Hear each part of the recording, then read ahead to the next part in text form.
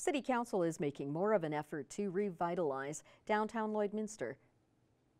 The Downtown Improvement Program is designed to support local businesses with grant funding to be used specifically to boost their street appeal. How do we improve the attraction of downtown? And facade is one of those. Simply having that catchy front that says, oh, that's kind of one of those niche stores that you don't find throughout the city, and it catches somebody's attention. Council made some recent adjustments to the program, which was passed over a year ago, focusing more on the redevelopment of certain infrastructure. Updating to that policy, where if someone's ready to actually see their building reach an end of life, that they want to take the next step, we're willing to work with them to see that new development spring up downtown where the building may have reached its end, that is just not worth the owner investing more good money, just as the city runs through that process. Since the program started last year, over $70,000 in grant funding has been given to businesses in the downtown area.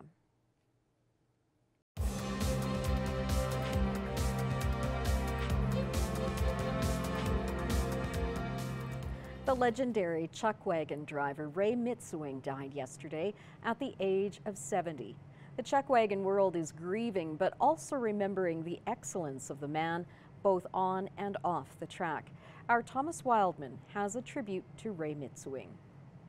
The second show I have to get lucky and win that one right off the start, and then it just continued from there. Like I was always in there as a competitor. One of the greatest to ever turn and burn. Ray Mitswing of Loon Lake had an illustrious 36-year career, which included 7 CPCA Chuckwagon Championships and a 1992 Rangeland Derby Aggregate Championship, and was an inspiration to all. Preston Faithful was a driver that went to the Calgary Stampede first time for him, for a First Nation driver for himself, and he said that when he saw Ray Mitswing on the Calgary Stampede track, is when a young kid in Frog Lake said, I want to be like that. And it's like, so that tells you what he meant to First Nation youth. And then now Preston Faithful, now a veteran driver, models himself after Ray Mitswing. As competitive as Mitswing was, he also was a great friend to many in the sport of chuckwagon racing. I've known Ray since I've been in grade 3. I went to school with his son Dean Mitswing. We grew up together, best friends when we were growing up. And yeah, through when I started out riding towards the night, out road for Ray and started driving, and he was like a mentor to me too, right? When I had questions, I'd go ask him and he'd help me out. If I was short a horse when I first started, he helped me out that way too, and it's going to be missed. Like what he did in wagon racing, that's what a lot of us want to succeed to, right? Mitswing retired from chuckwagon racing in 2019, but continued to help out his sons Dale, Darren, Devin, and Dean, who continued to race for the Mitswing name in the CPCA. He also continued to be an important part of the Loon Lake First Nation alongside his wife, Josephine.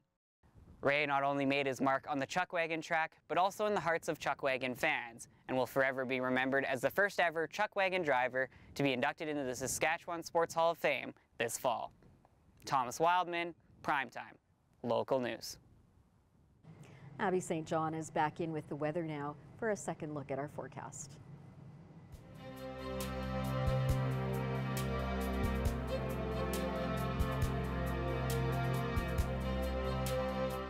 Thanks so much, Leanne. We are sitting at 7 degrees. It feels closer to 4 with that wind chill, so it does feel a little bit cooler. It was quite windy out today and yesterday as well.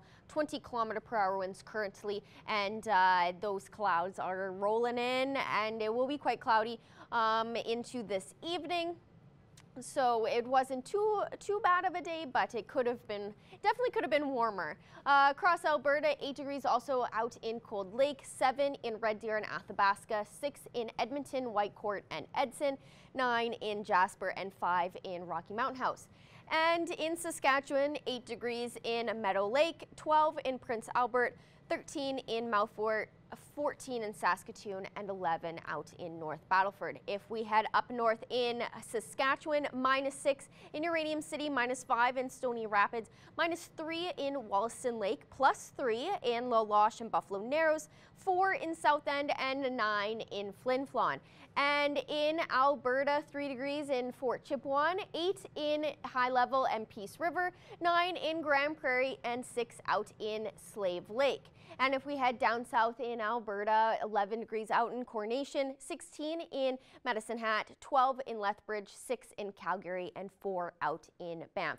And in Saskatchewan, 13 degrees out in Kindersley, 16 in Swift Current, 18 in Moose Jaw, Regina, and Yorkton, and 20 out in Estevan. Overnight tonight in North Battleford will drop down to -1. It will be partially cloudy, but it will feel colder. Obviously, being below zero, 17-kilometer-per-hour winds as well will make it feel even cooler. Overnight tonight in Cold Lake will drop down to -7. Mostly clear, but it will be quite cold. 13-kilometer-per-hour winds as well. And then more overnight temperatures across the region. It will cool down in most areas. -5 in Meadow Lake and Bonnyville, 2 in Provost, -4 in La Crosse, and -3 out in Paradise Hill. About a 23% chance of some precipitation in Provost, but other than that, it'll just be quite cloudy in most of the area, and it will be quite chilly out. More overnight temperatures, 0 in Murnum, Unity, and Wainwright, -7 in Pierceland, and 1 out in Calgary. 20% chance of some precipitation in Unity and in Wainwright. Not a huge chance, but there is that chance nonetheless.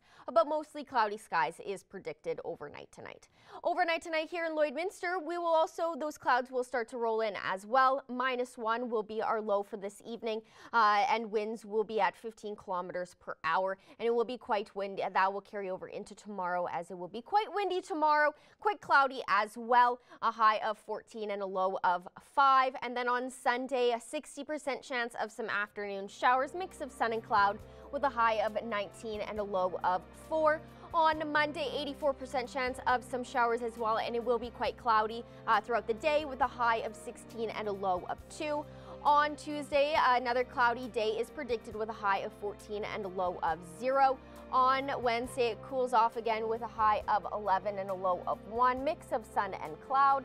On Thursday, 75% chance of some afternoon rain with a high of 13 and a low of 1. And then it's back on Friday. It'll be another cloudy day with a high of 15 and a low of 0.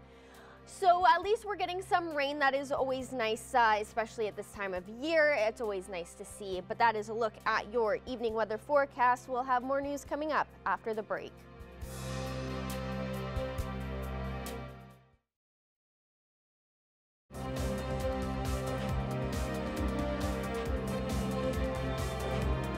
Will Granger joins me today as he's with the Board of Directors at Lakeland Disc Golf Association. Will, thanks so much for your time today. How's it going? Hey, not too bad. Thanks for having me. Yeah, my pleasure. So tell me a bit about this club and how long has it been going on for Will? We started the club in 2021, and we basically just 4 of us came together and decided that we needed a more focal point for, say, like the city of Lloyd or surrounding municipalities to be able to reach out to us for all things disc golf, just because up to that point, say if there was an opportunity for a new course or if there was changes to existing courses, there was no point of contact for the city. Like they would have no idea how to go about getting word out. So that's kind of why we stepped up. And as part of that, we started to run like disc golf leagues, and yeah, it kind of grew from there. Cool. So you started this league, and have you seen popularity in the sport kind of grow here in Lloydminster, Will? Oh, for sure. Yeah, when I started, I was actually surprised to find that like a few friends of mine had played already and like were willing to play, but it was a very small group of people, and like you didn't often at that time see players playing Bud Miller. Like you'd go out there and have the place to yourself. Whereas now it's not uncommon to go out on a Saturday, Sunday, and you'll see families with kids playing. You'll see just like all ranges of people on different holes, and the majority of which I won't know them personally, which it's a new change, and it's pretty awesome to see. And speaking on that, do you guys allow people of all levels and experience to come in and play with you guys? Absolutely, absolutely. When it comes to our league night, like as of now, we don't even break it into divisions. It's just kind of you go there, get thrown into a cart of 4 and just go play around. And we find that's a great way for the newer players to get paired up with some of the veteran players, and you'll learn a lot through this. And like, we absolutely have the time of day to teach any new player better methods of throwing, that kind of thing. As interested as they are in learning, like, we're just as interested in teaching. So you talked a bit about league night. What days are those? Right now we're doing every Tuesday at 5:30 p.m. Once we get a little bit more daylight, we switch it to 6 p.m. and then we'll ride that out until it snows is when we call her quits. Perfect. But yeah, we're out there every single week. And is there anything else you want the public to know about the association or disc golf as a whole, Will? Yeah, just as a whole, like, we have a pretty busy summer coming up planned. We have our first PDGA sanctioned, so professional disc golf sanctioned tournament that we're running the end of August. So we just opened up registration for that. So we're definitely building up to running that out at the Kid Scotty course. So full meal deal. We'll have 3 rounds. The pros play for cash. We want to have some sort of player party element to it, just to kind of get people to come together in the region and celebrate disc golf. And with that, like, we've been seeing through signups, we have people from all over Alberta and Saskatchewan that have signed up. So that's fun to see, fun to bring new players to the area to check out what we're trying to build here. Thanks so much, Will. It sounds like a very fun summer ahead, and thanks again for your time. Absolutely. No worries, no worries. Thanks for having me.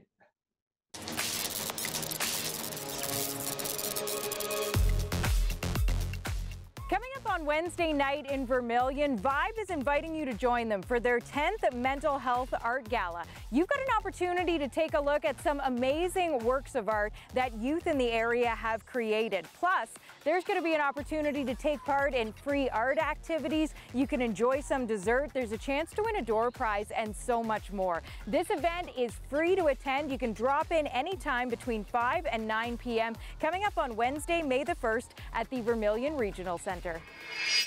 The amazing talent in country music in Saskatchewan, it's going to be celebrated in Lloydminster coming up in June. The Vic Juba Community Theatre, they're getting set to host the Saskatchewan Country Music Association Awards. And there's a number of different activities that are planned throughout the awards, and they all get underway on June the 20th. That Thursday night is the 3rd in the Lloyd Local Series, and that's going to feature Dylan Hansen and the Rough Cuts. Then the following night, it's the Vic's Crank It Up kickoff concert, and then the Saturday night, June 22nd, that is the 35th annual Saskatchewan Country Music Association Awards Show. What a weekend it's going to be to celebrate great country music in Saskatchewan, and you can get all the details and get your tickets now so you don't miss out at vicjubatheatre.ca. And coming up next Friday night, May the 3rd, the Kid Scotty Rugrats Play School, they're hosting the Grand Dueling Piano Show. Tickets are available now. Get them now before they're gone. You'll find a link on their Facebook page. Well, whatever you choose to do this weekend, we hope you stay safe and stay healthy.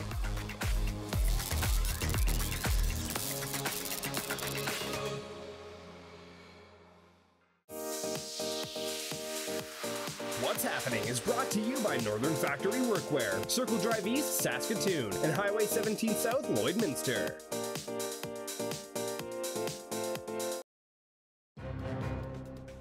Furniture set and design supplied by Furniture Gallery, downtown Lloydminster.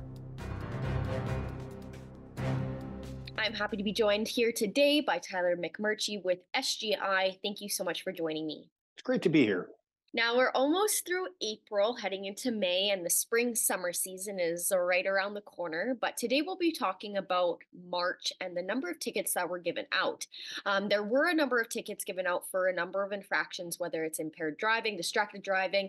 Can you break down those numbers for us? Sure. Our focus for March was on impaired driving, and so, but every month as part of the traffic safety spotlights, police across Saskatchewan report back on not only what the focus of the month is, but also what we call the rest of the big four. So that's impaired driving, distracted driving, speeding, and seatbelt violations. And so when we look at the numbers for March, just run through them really quick, we saw 454 impaired driving offenses. That includes 312 administrative suspensions for exceeding provincial limits, and then 142 criminal code charges.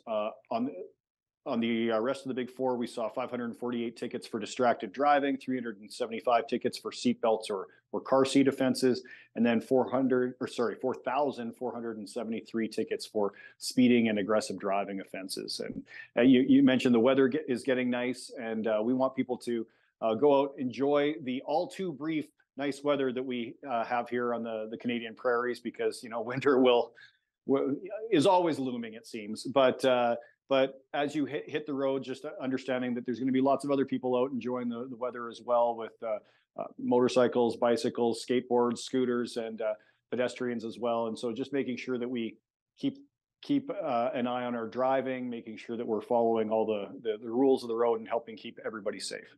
Now, comparatively to other years, are these numbers high for the month of March? Actually, so I did actually take a look at the last 3 Marches, the last 3 years worth of Marches. And for the March results, if you average them out, the numbers for distracted driving, seatbelt and car seat offenses, and speeding were all down from that 3-year average a little bit. So that's good. I mean, we, of course, don't want to see anybody getting a ticket. We don't want to see anybody engaging in any kind of behavior that increases the risk to them that they'll be injured or worse in a motor vehicle accident. But the numbers are down somewhat. When it came to the main focus, though, of the impaired driving, that number is up slightly. It was 454 total. I think 3-year average was under 400. But we have seen a couple of interesting trends when it comes to impaired driving offenses. And we've maybe talked about this before on this program, but we're seeing the number of administrative suspensions for violating the provincial limits going up, while the number of criminal code charges are coming down. And what you can point to as far as the administrative suspensions going up is more people are getting caught after using cannabis while driving, because we see those drug-related administrative suspensions increasing sharply. It basically accounts for all of the increases that we're seeing. The criminal code charges overall for both alcohol and drugs are stable and actually decreasing somewhat, and the alcohol-related administrative suspensions are relatively stable as well. So primarily due to drug-related driving, and that doesn't mean more people are driving under the influence of drugs. It means more likely that more people are getting caught. And because police have increased access to those roadside oral swabs that can take a sample of your oral fluid and determine whether you've been recently using cannabis, and more drivers are finding that they're getting caught, whereas they may not have been in the past. It's always a good reminder for people that officers do have those tools to determine cannabis use. Now, as another reminder, what are some of the penalties people could face if they are caught for any driving infractions? Sure. And we can talk about there's basically 2 levels of offense. There's the criminal code charges, which can carry some very significant financial like fines if you're found guilty, or potentially jail time if it's a repeat offense, or the circumstances are egregious if somebody was injured or killed as a result of impaired driving. But with all impaired driving offenses, whether it's criminal or the lower level provincial sanctions, they generally come with things like license suspensions, vehicle impoundments, requirements for a weekend driving without impairment course. Those are kind of across the board. The lengths of the suspensions and the impoundments vary according to the seriousness of the offense and how many offenses you have on your record as well. That can impact that as well. There are penalties under the Safe Driver Recognition Program. If you get a provincial administrative suspension, you're looking at 4 demerits. If you're charged and convicted criminally, you go to at least -20 on SGI Safe Driver Recognition Program. And so there's an additional financial penalty that comes along with that, to the tune of, I believe, $1,250. So very significant penalties. Of course, the most significant consequences, and we talk about this all the time, Abby, is of impaired driving. The most significant consequences are the safety concerns that it presents, the chance that you will be injured or killed, or you will injure or kill someone else as a result of your choice to drive impaired. So, you know, the friendly reminder from SGI here is, of course, go out, have a good time, enjoy the beautiful weather that we are seeing on the prairies, but make sure that if your good times include anything that impairs you, just make sure you find a safe ride home. Don't get behind the wheel under the influence of alcohol or drugs, and keep the good times rolling. The hope is always that those numbers do continue to go down. Is there anything else that you would like to remind drivers that I may have missed? Well, I would just say when it comes to impaired driving, one of the things that is positive when we look back over the long term, and I may have talked to you about this before as well, is over the long term, you know, the past decade in Saskatchewan, impaired driving, we have seen those numbers of collisions coming down, the number of injuries and fatalities that result from those collisions coming down, and that's a positive sign. We still have work to do because people are still choosing to drive impaired by alcohol and drugs, but strong enforcement, awareness, including opportunities like this, have helped really change the culture when it comes to impaired driving. And legislation has been updated as well over the years to give police more tools, more abilities to determine whether somebody's been driving impaired and take those impaired drivers off the road. And we're going to keep talking about it until it's no longer an issue. Yes, absolutely. Well, thank you so much for joining me again. It's always great talking to you about this, as it is very important to keep our roads safe. So thank you so much. Thank you, Abby, and take care out there. Well, there is a great development in a story we've been following for weeks now. An orca whale calf that captivated the country after becoming stranded in a lagoon in BC has finally freed itself. This video is showing the moment the whale began to make its way out. The orca swam out on its own this morning. It was able to make its way past a sandbar, under a bridge, and is now being monitored in the open ocean. It comes after multiple attempts were made to rescue the orca after she became trapped in late March. That's so nice that she was able to find her way back to where she belongs, and now she can live out the rest of her life in where she needs to be, which is always very heartwarming. And she wasn't injured, and there was no cause for concern, so that's always nice. Yeah, really nice to see. Well, that's all we have for you this evening. Thanks so much for joining us, and have a great night.